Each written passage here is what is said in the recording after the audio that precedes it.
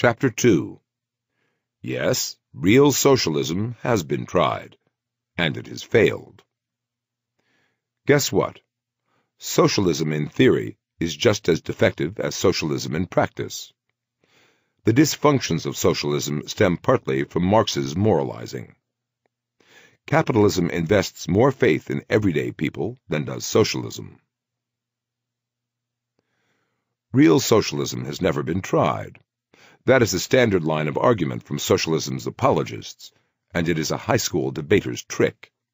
The shortcomings of socialism, as practiced in the real world, shortcomings that range from those mountains of oranges in California to the mountains of skulls that Pol Pot piled up in Cambodia, are dismissed as deviations from real socialism. This line of argument might be restated in this way. The ideal version of my system is preferable to the non-ideal version of your system. Of course, it is true that a pure, undiluted, uncorrupted, ideal expression of the socialist state has never existed, just as an entirely unfettered, perfectly competitive expression of capitalism has never existed. There never has been an ideal constitutional republic, liberal democracy, or technocratic management state. Ideals do not exist. The literal meaning of the word utopia is no place. Utopias exist only in the imaginations of political idealists and stoned poli-sci undergraduates. A variation on this is the argument that goes, socialism is great in theory, but it doesn't work in practice. Is socialism great in theory? And if the theory is so great, why do the results always disappoint? In truth, the theory behind socialism is deeply flawed. It is intellectually narrow, inhumane, and deeply irrational, in that it fails to account for the ways in which knowledge works in a society. Socialism in theory is every bit as bad as socialism in practice, once you understand the theory and stop mistaking it for the common and humane charitable impulse. Comparing the socialist ideal to the capitalist one is an exercise in intellectual frippery.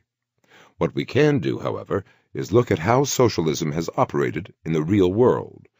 To do this is to operate under the radical theory that socialism is what socialism does, not what socialists would like socialism to be. But the idea that the USSR, Cuba, Venezuela, Vietnam, China, and others have failed socialism, not that socialism has failed them, persists.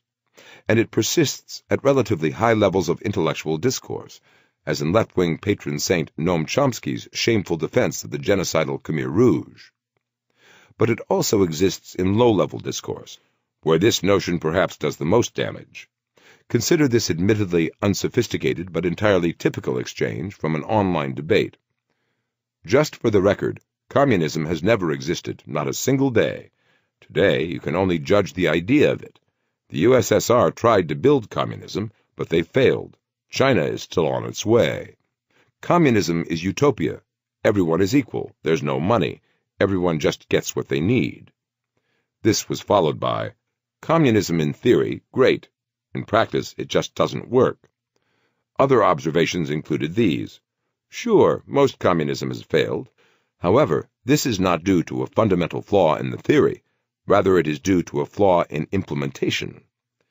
And, obviously, absolute communism doesn't work, nor does absolute capitalism. However, in direction and ideals, it leaves the overwhelming majority much better off. Look at Venezuela, Cuba, and even much of Europe. They don't have nearly the disparity and class warfare problems that hardcore capitalists do. It leaves the masses in a much better and happier environment, rather than allowing a select few to inherit wealth generation after generation.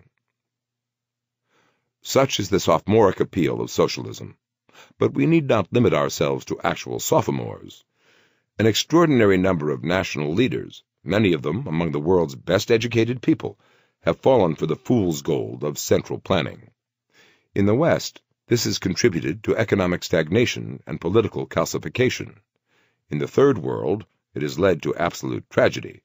As former Secretary of State Zbigniew Brzezinski notes in The Grand Failure, in different ways, the new governments of such major countries as India or Indonesia, and of the new African states, adopted some form of state socialism as the norm, though in every case insisting they were blending it with their own specific national cultures. The leader of West Africa's new state of Guinea, Sékou Touré, responding to Soviet leader Nikita Khrushchev, expressed the mood when he stated, "The Marxism which served to mobilize the African populations, and in particular the working class, has been amputated of those of its characteristics which did not correspond to the African realities." Nonetheless, the new leaders did find the Soviet support helpful, and were inclined to flirt with Soviet-propagated doctrines, especially for political reasons. They were particularly attracted by Leninist techniques for the seizure and maintenance of power, and the concept of a disciplined and hierarchical ruling party was especially appealing to the new generation of rulers. In the 1970s, several African countries thus embraced Marxism as their doctrine and proclaimed themselves to be engaged in the task of building socialism. 6, Angola, Mozambique, Madagascar, the Congo, Benin, and Ethiopia, even went so far as to adopt Marxism-Leninism as their guiding framework and stressed their fidelity to the broad outlines of the Soviet experience in building socialism. 9 others, Algeria, Libya, Cape Verde, Guinea-Bissau, Guinea, São Tomé and Príncipe, Zambia, Tanzania, and the Seychelles, became self-avowed socialist regimes, though stressing the centrality of their own national conditions in the actual implementation of socialist goals, and avoiding any explicit identification with Leninism. All of them, however, did elevate the state into the central organ of socio-economic change. Of course, our anonymous online commenter, praising the wonders of Cuba and Venezuela, would not want to deal with such basket cases as Ethiopia or the Congo. But the Congo is easy pickings for the critic of socialism. Let us do that commentator the courtesy of examining the cases he holds up as exemplars of socialism, the Venezuela-Cuba model, and the more socialist corners of Europe. There is something to his observations. Not much, and not what he thinks, but something. Let us look at the world's various models of socialism and the representative countries. Let us look at their prosperity, disparity, and class warfare problems, as compared to more capitalist countries. And above all, let us look, as our commentators suggested, at the directions and ideals at work. In fact, let us begin with those. Crime and punishment in a worker's paradise. The Cuban government claims it takes no political prisoners. The numbers provided by human rights agencies, an estimated 500,000 since 1959, with thousands executed, tell a different story. In Castro's Cuba, it is a crime to meet to discuss the economy, to write letters to the government, to report on political developments, to speak to international reporters, to advocate human rights, to visit friends or relatives outside your local area of residence without government permission. Cubans are arrested without warrants and prosecuted for failing to denounce fellow citizens, for general dangerousness, and should some crime not be covered by these criminal code provisions, for other acts against state security. Cubans found guilty under this criminal justice system, and their fate is rarely in doubt, often serve 10 to 20 years in jail for political crimes. But most Cuban criminals are not political. A large proportion of the estimated 180,000 to 200,000 common criminals in Cuba's 500 prisons are people who broke the law by killing their own pigs, cattle, and horses, and selling the excess meat on the black market. Larry Solomon, National Post, May 2003. Karl Marx, Lady Gaga, and the Labor Theory of Value. At the heart of the difference between capitalism and socialism is a question about the calculation of economic value. In a free market economy, economic values are established economically. That is, a product is worth what you can sell it for on the marketplace. Ayn Rand's followers, who are some of the most energetic defenders of capitalism in the world, call themselves objectivists. But in truth, capitalism assumes a radical subjectivism in the marketplace. The real objective economic value of things is identical to how people subjectively value them. We can debate whether Lady Gaga or J.S. Bach is the superior musical composer. Okay, no we can't, but never mind that for now. But what is certain is that in the first decade of the 21st century, her ladyship commanded a larger market share than did Mr. Bach. Likewise, Pornographic actresses may command higher salaries than do professors of philosophy. Consumers may have bad taste. They may have immoral tastes. But their tastes are what their tastes are, and the market allows us to understand them. Look at it this way. A top-flight surgeon does not command high wages because of his intelligence, his skill, or his expensive education, important as those things may be. He earns a big salary because his services are highly valued by the people who want them. He may be a brain surgeon doing life-saving work, or he may be a cosmetic surgeon tweaking a nose in Beverly Hills. A surgeon's work may be, in some sense, more socially important than a professional basketball player's or a pop star's. It may be socially less important than a priest's or a teacher's. But the reason your average surgeon earns more than a priest or a teacher, but less than an NBA point guard or a pop princess, has nothing to do with any objective features or qualities of his work. It has nothing to do with the moral value of his work. Boob jobs pay just as well as treating kids for cancer. Capitalism's approach, in other words, is to answer economic questions economically. This theory is not normative. It has nothing to say about whether people should value goods and services in the way they do. Socialism breaks with capitalism on precisely this issue. It seeks to infuse the fundamental deep processes of the economy, the setting of prices, with moral meaning. Indeed, normative moralistic methods for calculating economic values have obsessed socialists and other utopian thinkers for more than a century.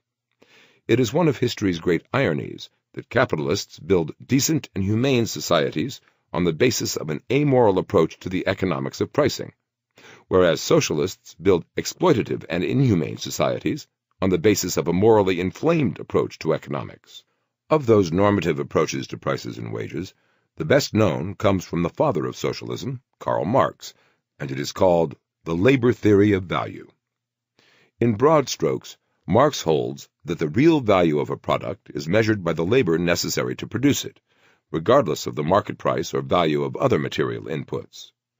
If it takes twice as much labor to produce widgets as it does to produce gadgets, then widgets are twice as valuable, to Marx, in real economic terms, as gadgets are. That which determines the magnitude of the value of any article, he writes in Capital, is the amount of labor socially necessary, or the labor time socially necessary, for its production. Marx's analysis is morally normative in that he insists that, since labor is the measure of value, wages must equal the price of the product. The mere existence of profits, squeezing economic value out of a product beyond what workers are paid, for Marx was proof of capitalists' exploitation of workers. It was indistinguishable from outright theft. Marx was not entirely simplistic, and he made room for the fact that some kinds of labor are going to be worth more than others. He is, it must be said, sometimes vague, sometimes abstruse. One can derive many meanings from conflicting and inconsistent passages in his work. One may quote Marx to all ends, just as one may quote Scripture to all ends. In The Poverty of Philosophy, he writes, "Does labor time, as the measure of value, suppose at least that the days are equivalent, and that one man's day is worth as much as another's? No. Let us suppose for a moment that a jeweler's day is equivalent to 3 days of a weaver. The fact remains that any change in the values of jewels relative to that of woven materials, unless it be the transitory result of the fluctuation of demand and supply, must have as its cause a reduction or an increase in the labor time expended in the production of one or the other. If 3 working days of different workers be related to one another in the ratio 1 to 2 to 3, then a change in the relative value of their products will be a change in the same proportion of 1 to 2 to 3. Thus, values can be measured by labor time, in spite of the inequality of value of different working days." Got that? Good.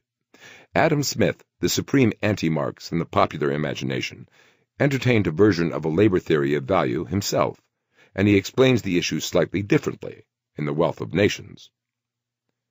"But though labor be the real measure of the exchangeable value of all commodities, it is not that by which their value is commonly estimated. It is often difficult to ascertain the proportion between 2 different quantities of labor. The time spent in 2 different sorts of work will not alone determine this proportion. The different degrees of hardship endured, and of ingenuity exercised must likewise be taken into account. There may be more labor in an hour's hard work than in 2 hours' easy business, or an hour's application to a trade which it costs 10 years' labor to learn than in a month's industry at an ordinary and obvious employment. But it is not easy to find any accurate measure, either of hardship or ingenuity. In exchanging, indeed, the different productions of different sorts of labor for one another, some allowance is commonly made for both. It is adjusted, however, not by any accurate measure, but by the higgling and bargaining of the market, according to that sort of rough equality, which, though not exact, is sufficient for carrying on the business of common life. Here we begin to understand the real moral flavor of socialism. Adam Smith, a classical liberal, created a school of economics that took into account human error, human foibles, and human shortcomings. Eschewing any rigid ideology, he had faith in the higgling and bargaining of the market, which is to say, faith in people, and was satisfied with a system that, for all its imperfections, is sufficient for carrying on the business of common life. Socialism, on the other hand, became a creed of revolutionaries, and it retains its revolutionary characteristics even today, when the dream of worldwide socialist revolution is as limp and dingy as a sweaty Che Guevara t-shirt. That kernel of, hey, let's pick up an AK-47 and solve this problem, thinking, always is there. It does not begin with Marx, but Marx made it orthodoxy, and his writing is florid with angry puritanical moralism. His critique of liberalism is not just economic, but moral, and scaldingly so. Capital is dead labor, which, vampire-like, lives only by sucking living labor, and lives the more labor it sucks. When it comes to philosophy, Marx wrote, the point is not merely to understand the world, but to change it. The question of how we set prices and wages may seem, at some level, like a trivial one, but it is the cornerstone of socialism. Once a socialist central planner is empowered to go into the marketplace and start issuing diktats that the value of X is something other than what the producer and consumer of X have agreed it is, and that the world must bend to that judgment, then a cascading array of political problems and questions must follow. The first one is this: if prices aren't set in the marketplace, then who sets them?